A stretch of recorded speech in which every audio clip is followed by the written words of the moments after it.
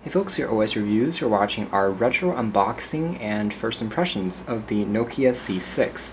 This was released back in 2010, and it's an unlocked smartphone. One of the reasons why we're checking it out now is because the price has dropped significantly, and you can find it on Amazon or eBay in refurbished or new conditions for under 30 bucks, which means that it's very affordable and still remains a pretty good messaging option in my opinion, because the C6 has a sliding QWERTY keyboard for text entry. It's also a touchscreen smartphone, and it's around the same era as the Nokia 5800 Express Music and the Nokia N97. If you guys remember, those were kind of iconic Nokia phones, one of their first phones that came out with a touchscreen display. And now that Nokia is coming back in 2017, we thought it would be fun to take a look at something that was more popular 7 years ago. So regardless, it came in two color iterations, white or black. We have the black version here, and obviously this version here is refurbished since it's out of the original packaging.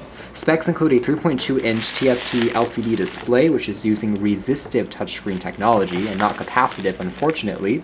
There's a 5-megapixel autofocus camera capable of 480p video recording, a 1,200 milliamp hour capacity battery. It takes a micro SD card, and it runs on Symbian 9.4 OS 60. It also has 240 megabytes of storage, expandable via a micro SD card, and the processor is under 350 megahertz. Now that might seem ridiculously low here in 2017, but it actually works quite well for Symbian OS, which is very optimized for less power-intensive processors back in the day. So most of the common tasks such as messaging, phone calling, light web browsing, watching YouTubes, Nokia Maps for navigation can still be handled without too many problems on the device. So let's take everything out of this refurbished packaging. The first thing that I see is actually a charger. It's a Nokia charger. It seems like it's a proprietary one that came with a fairly standard looking pen back in the day. It's interesting because I'm pretty sure the C6 also has a micro USB port, so perhaps you can charge it in two ways. Looks like that the seller of this also included it with a SIM card. This takes a probably nano SIM card, and it's an unlocked GSM quad band phone, so you can take it anywhere in the world and still use it just by popping in your own SIM, which makes it still, again, a pretty valid backup phone in 2017 if you are consistently traveling or on the go. It also features Bluetooth, the essentials like GPS, in addition to 3G connectivity. So it looks like there's also a 4 gig micro SD card included as a bonus, probably. We can just try, I guess, ripping this open. And there's of course the standard kind of micro SD adapter located on the side. There is the phone itself, we'll take a closer look at in a second.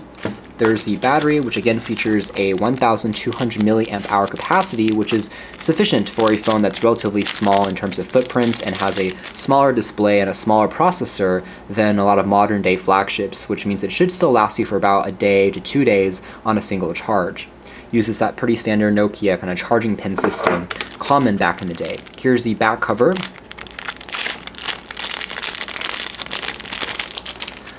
And it looks like it's made entirely out of plastic. So the C series for Nokia was kind of their mid-end line instead of being their flagship, which was the N series, such as the N95, N97. So this was meant as more of a budget alternative, but still has all the same features of the N97 since it came out at a later date, which made it a great value even back then if you want a keyboard smartphone.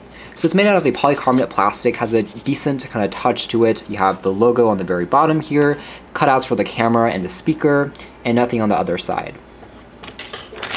Finally, it looks like there is indeed a standard micro USB cable that's come bundled with this refurbished set, so you probably can use that for data transfer and for charging. And looks like there are headphones as well, so these probably use the standard 3.5mm audio jack, which would be nice, especially since, again, a lot of newer phones these days don't even have a standard headphone port, which is a little sad. You have to use adapters or Bluetooth headphones, and this is really quite useful if you want to have a nice media player. This is actually the original Nokia headset, it looks like, that came with the C6, and it has a decent cable length, a standard 3.5mm audio plug, so it makes for a decent media experience. There is the company's logo here, a clip that includes the microphone, Nokia logo, and you can use this to answer phone calls or reject phone calls as a click key. You can also play or pause your music, and then the headphones themselves look kind of generic, but at least they work, and they are bundled as an extra in the kit, but there's no foam or anything that pads the externals. So there's a film protector I'm going to peel back from the display, and that leaves us with a pretty shiny and reflective surface. It's again made out of a plastic material since it's a resistive screen that uses pressure as opposed to the capacitive. But Nokia doesn't include a stylus in the C6, so it mainly relies on your fingers for navigation. Alright, so let's pop in the battery here. This is where the SIM card slot, it looks like, is located, just vertically. And then you have just the camera lens along with the LED flash, but this is not one that's produced by Carl Zeiss, so not as high quality as the one on the N97, at least on paper. And the back cover just snaps into place, it looks like. So that fits decently. We can see that it looks fairly sleek on the back, almost like a point-and-shoot camera. There's a latch that you can pull down to pop off the cover again. And again, it's using polycarbonate plastic for the entire frame. A quick tour around the handset. On the bottom, there is indeed that proprietary Nokia charging port, although you don't necessarily have to use it. You can just opt for micro USB, which is a better choice in my opinion. There's a lanyard strap, and on the other side you have access to what looks like a camera shutter key. There's a two-stage key to launch the camera and take an image, a lock key for the touchscreen, a dedicated volume rocker. The top here features a port that covers up the micro USB port for, again, charging and syncing, full-size 3.5mm headphone jack, and nothing on the other side except for a hot swappable micro SD card slot, which again is quite useful. I'm just going to pop this in right now since the phone has virtually no built-in memory. If you want to take images or download more programs, etc., this will probably be a must. So it's nice that this extra came included with this refurbished model. So that's it. Let's try powering it on and see if there's any power. Almost immediately you can see that there's a layer of fingerprints since removing the film, since this seems like a very reflective and shiny handset. So footprint almost seems entirely the same as the Nokia N97 from my memories. 3.2 inches, believe it or not, was the norm for a touchscreen smartphone about 7 years ago. What's interesting about the C7 is hardware is also pretty fully featured because there's also a front-facing camera that you can use for Skype, WeChat, video chatting, and selfies, along with a small ambient light sensor. There's a earpiece as well, and you can see that below the display we have access to talk and end keys and a home key that dubs as a kind of a program key that takes you into the traditional Symbian UI interface. And finally, of course, what's interesting about the C6 is that keyboard. Sliding it open, it has a satisfying click, and it actually looks like a pretty sleek and modern keyboard with backlighting. You can see that makes it easier to type in the dark. There's a directional pad located on the right, which some people will like for gaming and for emulation purposes, but perhaps not the best use if you just want to type longer messages, since that means the keyboard size is physically smaller. Also, a little bit odd choice is that there's a line running through the middle, which some people will think is a little strange as far as the layout is concerned, but I think that it makes the device definitely look different, and it reminds me of some E-series communicators from Nokia back in the day, so I think it looks pretty good. There's a textured finish to it that's soft touch and kind of matte, which feels pretty nice in terms of the firmness and the clickiness of the keys, which are tactile and fairly risen above the surface. There's kind of chrome etching on the sides, which are made out of plastic, and the back here is partially made out of aluminum and metal, partially made out of plastic on the edge. So certainly a very interesting kind of build. And this is what it looks like.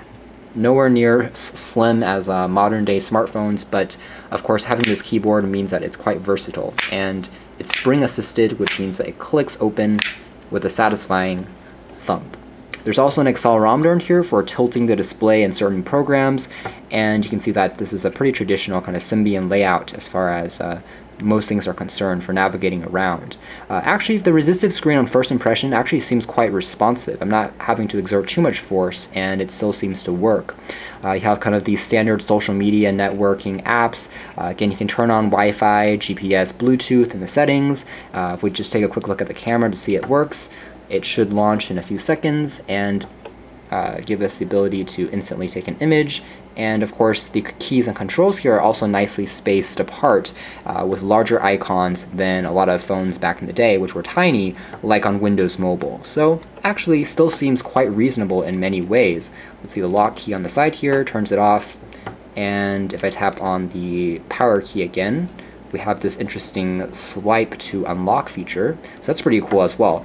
So anyways, that's just been a first look and retro unboxing of the Nokia C6, a relatively mid-tier Nokia phone, but it's nicely representative of what Nokia's vision was, again, 7 years ago. As the company kind of regains media attention heading into 2017, I thought it'd be fun to pick up one of these devices and see if it's still a usable phone here in 2017, especially as a backup or a travel device. And first impressions actually seem pretty positive for a unlocked $30 product. So you can check out more details in our upcoming retro and throwback review, but for now this has been our video. Thanks for watching here at OS Reviews. This was a look back of the Nokia C6.